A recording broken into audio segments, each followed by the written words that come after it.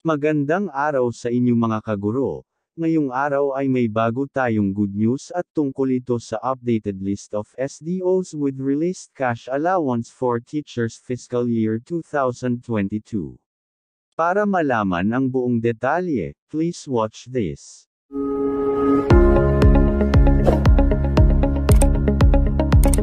The DepEd has begun disbursing the teachers' 2022 cash allowance. In compliance with the special provision on cash allowance, the amount appropriated herein for cash allowance to teachers shall be used for the payment of 5,000 pesos, 5,000.00 per classroom teacher for every school year.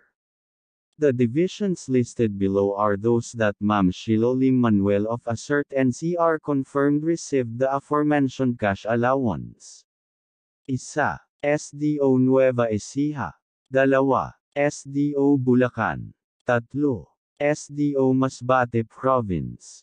Bookmark this channel for the latest Iist of SDOs with released cash allowance for teachers fiscal year 2022.